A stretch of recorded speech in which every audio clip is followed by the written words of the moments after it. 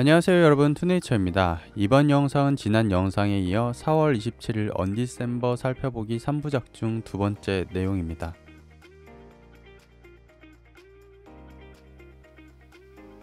이번 영상에서는 언디셈버에 존재하는 주요 시스템들의 과거와 현재의 모습, 개선될 모습을 같이 다뤄볼까 합니다. 4월 27일 업데이트에는 상당한 분량의 변경사항이 있는 것을 지난 영상을 통해 확인하셨을 겁니다. 여러가지가 개선된다고 하는데 과연 무엇이 문제였길래 바뀐다는 건지 이 게임을 모르셨던 분들이나 복귀하시는 분들은 궁금하실 수 있을 것 같습니다. 그래서 이 영상에서는 제가 그동안 언디셈버를 플레이하던 경험을 바탕으로 4월 27일 업데이트에서 개선되는 사항들이 과연 지금까지의 언디셈버와 어떻게 다른지 여러분께 설명을 해드리려고 합니다. 지난 언디셈버의 모습들도 같이 다뤄볼 예정이라 저번 간략하게 정리했던 영상과는 다르게 내용이 조금 방대할 수 있겠는데요. 이를 통해 언디셈버의 과거 그리고 현재를 파악하시는데 도움이 되셨으면 좋겠습니다. 그럼 시작합니다. 먼저 4월 27일 언디셈버 업데이트와 관련한 코멘터리 영상에서는 시즌 모드의 도입 이유에 대해서 다음과 같이 설명했습니다.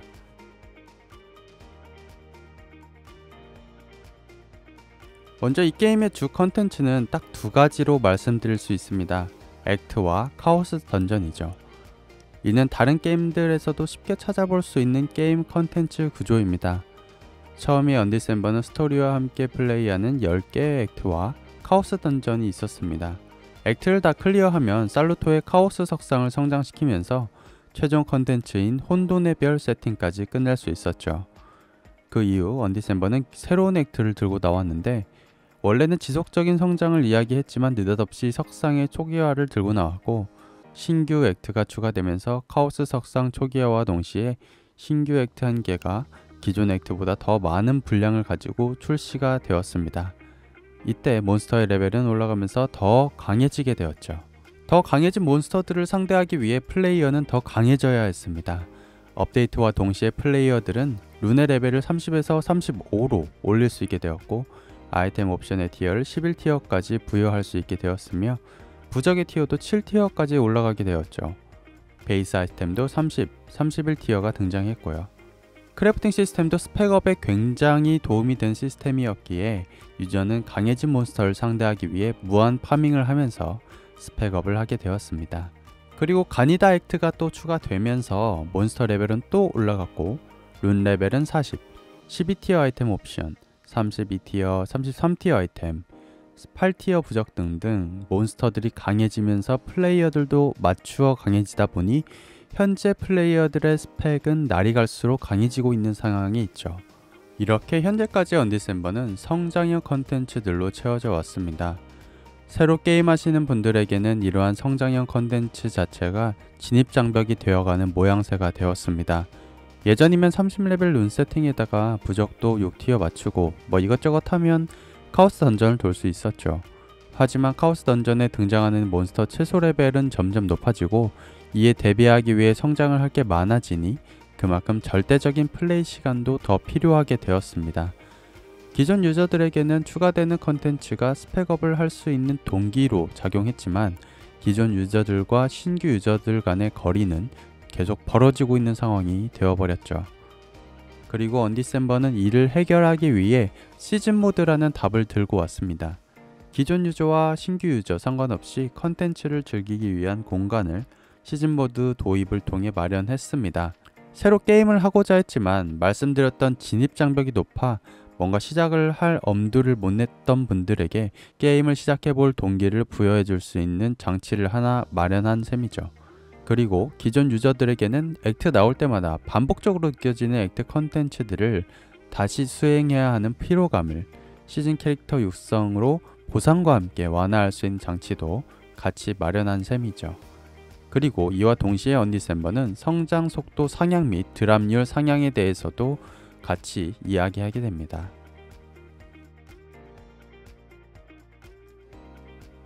언디셈버에서의 성장은 굉장히 호흡이 긴 편입니다. 캐릭터 하나하나를 세팅해 가는데 시간이 많이 소요되는 편이죠. 물론 과금을 통해 루비를 사용해서 시간을 단축할 수 있겠지만 확실한 것은 스펙업에 있어 과금이 선택 요건이지 필수 요건은 아니기 때문에 과금 대신 많은 시간을 들이게 되면 꾸준히 캐릭터 스펙업을 할 수 있는 상황이죠. 아무튼 앞서 이야기한 많은 컨텐츠를 즐기기 위해서는 캐릭터의 스펙이 필요합니다. 특히 액트 종료 이후에는 파밍을 위해 엔드 컨텐츠인 카오스 던전을 돌아야 하죠. 하지만 플레이 타임을 길게 늘리기 위해서인지는 모르겠지만 당장 카오스 던전을 돌 수 있는 스펙을 만들기에 너무 많은 요소들이 현재 언디셈버에는 존재합니다. 최종 엔드 컨텐츠를 즐기기 위해 많은 스펙업 요소들이 있습니다. 그 중에 가장 대표적인 요소가 3개가 있는데 그것은 룬, 아이템, 부적입니다. 캐릭터 레벨이나 성물, 마스터리 등등 다른 요소도 있습니다만 일단 핵심적인 것은 위에서 말씀드린 3가지가 되겠네요. 하나하나 좀 살펴보면 먼저 룬의 최고 레벨은 40인데 레벨을 40까지 올리는 것도 많은 골드와 원소를 파밍해야 할 뿐더러 하나하나 전설 등급을 만드는 것과 동시에 각성까지 수행해줘야 하죠. 아이템은 파밍을 통해 모은 에센스들을 사용해서 만들게 됩니다. 하지만 아이템 하나를 만드는 것부터 수많은 확률적 요소들이 존재하죠. 아이템 하나하나의 빌드에 활용될 유효 옵션을 각각 높은 티어를 확보해야 하고 높은 성능의 전설 옵션 확보를 위해서 엄청난 재화를 아이템 하나하나 쏟아부어야 합니다. 그리고 부적은 언디셈버 스펙업의 핵심이라고도 볼 수 있습니다. 하나의 부적을 완성시키려면 2개의 유효 옵션 부적을 얻고 전설 등급으로 올려야 합니다. 말로는 간단하지만 부적을 파밍하는 것도 그 자체도 어려운데 전설 부적 상승 에센스는 쉽게 얻지도 못하고 전설 옵션이 자기한테 안 맞는 옵션이 되면 그 부적은 버리고 처음부터 다시 시작해야 하는 어려움이 있었죠. 이 3가지만 해도 할 것이 많은데 매일 성장 제한이 있는 성물, 긴 시간 투자해서 올려야 하는 마스터리 레벨, 그리고 크래프팅 레벨 역시 잘 나오지도 않는 해마에 많은 골드까지 써가면서 18레벨까지 올려야 하죠. 이런 거 저런 거 빌드 세팅하려면 이렇게 말씀드린 모든 것들을 해줘야 하는데 다른 빌드를 어떻게 넘어가고 새로운 캐릭터 하나 키우는 그 시간은 또 어떻게 감당하나요? 좋게 말하면 할 게 많은 건데 나쁘게 말하면 진짜 완성된 빌드 하나 만들려면 무소과금 대비 수많은 시간을 갈아 넣어야만 가능한 것입니다. 정말 성장의 속도가 느리고 빌드 세팅의 호흡이 너무나도 길죠. 다시 업데이트 이야기로 돌아가서 그래서 이번 업데이트에는 성장 속도의 압축과 드랍률 향상이라는 말을 넣었습니다. 당장 캐릭터, 룬, 마스터리, 성물 등 레벨 성장에 필요한 경험치량을 줄이고 룬 성장에 대한 개선과 드랍률 상향으로 성장에 필요한 에센스들을 확보해 빌드의 아이템 세팅과 부적 세팅에도 속도감을 주고자 하는 의미로 해석할 수 있을 것 같습니다. 또한 말씀드린 것과 같이 다양한 빌드를 시도하거나 빌드 전환을 할 때에도 도움이 될 수 있는 장치로도 작용할 수 있겠죠. 그래서 이렇게 빨라진 성장 속도를 바탕으로 해서 언디셈버는 빌드의 다양성에 포인트를 두려고 하는 모습입니다. 성장 속도 향상과 동시에 이루어지는 아이템, 룬, 밸런스 조정은 다양한 빌드 세팅에 대한 유도를 하려고 하는 모습이기 때문이죠. 현재까지 언디셈버 스킬 간 밸런스는 많이 무너져 있습니다. 말 그대로 쓰는 스킬만 쓰고 안 쓰는 스킬은 도감에 박혀있죠. 집중 유지 시 주문 발동을 활용하는 회오리 바람의 전성시대는 현재 진행형이고 대부분의 주문 스킬들은 이러한 집유주에 연결돼서 사용되지 주문만 사용하는 빌드는 거의 보기가 힘들죠. 그나마 예전보다 나아진 건 링크룬의 추가 등으로 안 쓰던 근접 스킬들이 조금씩 쓰이고 있긴 하지만 연격이나 맹강 등 일부 스킬에 국한된 내용이지 밀리에서 안 쓰는 스킬은 천연 기념물 빌드가 되어 진짜 세팅하신 분들을 찾기가 힘듭니다. 많은 패치에도 불구하고 회오리 바람의 번개사슬을 연결하는 빌드는 1티어에서 내려온 적이 없고 보호막 빌드는 특이하게도 너무 강력해져서 사실 안 쓰는 사람이 바보가 될 정도로 좋은 방어 기제로 자리 잡아 버렸죠.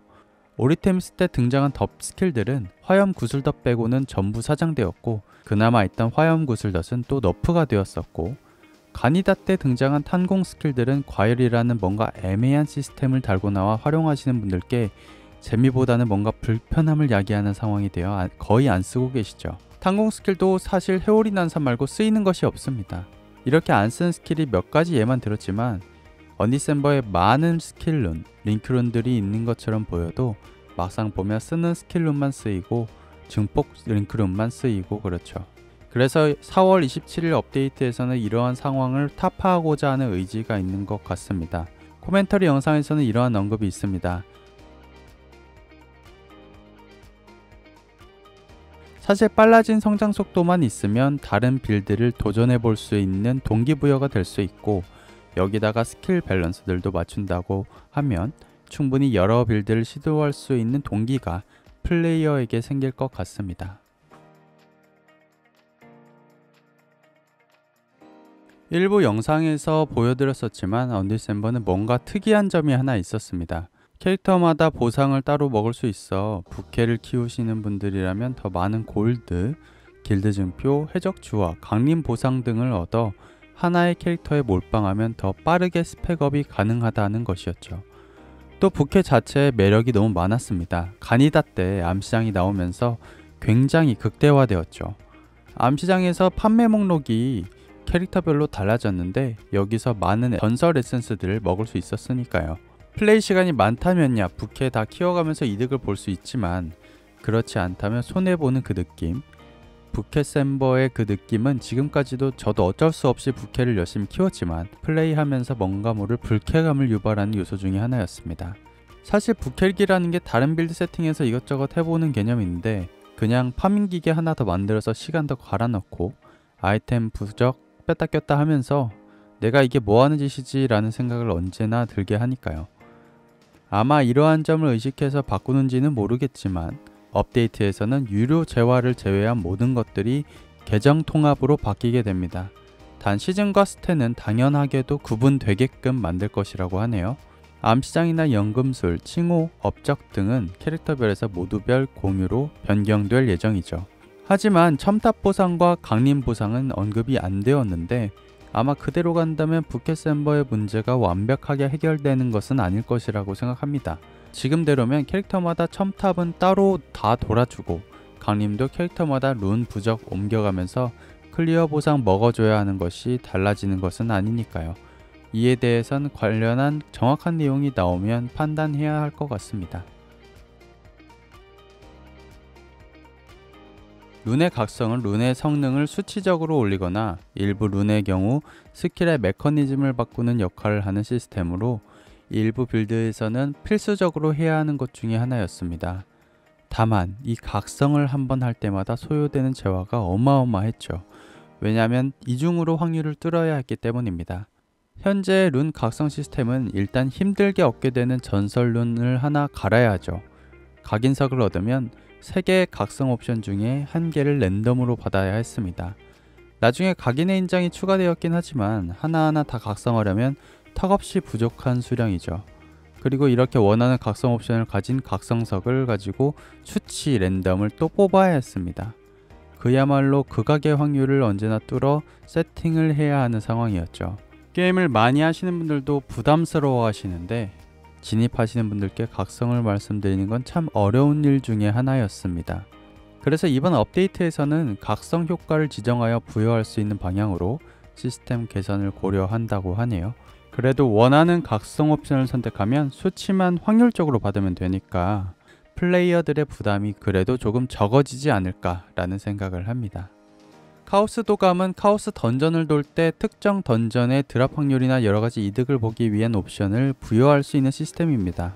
별의 결정체와 골드로 확률을 점점 높일 수 있죠. 그런데 사실 효과가 뭔가 와닿는 정도는 아니고 다들 있어도 많이 신경 쓰시지는 않는 시스템이어서 유명무실한 컨텐츠가 아니었나 라는 생각을 합니다. 그래서 다음 업데이트에서는 이러한 카오스 도감에 대한 개선을 언급했네요. 시간의 성자는 가니다 업데이트 때 추가된 컨텐츠입니다. 한 캐릭터의 조디악은 9개의 특성과 3개의 전문화 조디악으로 되어 있죠. 이때 각 특성에는 특수한 조디악 스톤을 장착시킬 수 있습니다. 이 조디악 스톤을 파밍할 수 있는 곳이 시간의 성자입니다. 자세한 내용은 제가 올렸던 소개 영상을 참고하시면 되겠습니다. 다만 조디악 스톤을 파밍하기 위해 시간의 성자를 돌게 되는데, 한 번의 사이클을 끝내려면 적어도 30분에서 1시간 이상의 시간이 소모되었고 보상도 상당히 부실해서 많은 분들이 기피하시는 컨텐츠가 되었습니다. 따라서 다음 업데이트에서 이러한 시간의 성자에 대해 간소화하려는 개선을 한다고 합니다. 이번 영상에서는 업데이트 변경 사항에 대한 배경 설명과 제 의견들을 담아봤습니다. 그래도 변화하는 언디셈버에 대해 기대하시는 분들도 계실 것이라고 생각하는데요. 이번 변화에 앞서 핵 유저 관리, 서버 렉 문제, 버그 수정 등 기본적인 서비스 안정성이 우선 되어야 한다고 생각을 합니다. 여기까지가 영상의 전부였습니다. 투네이처였습니다. 감사합니다.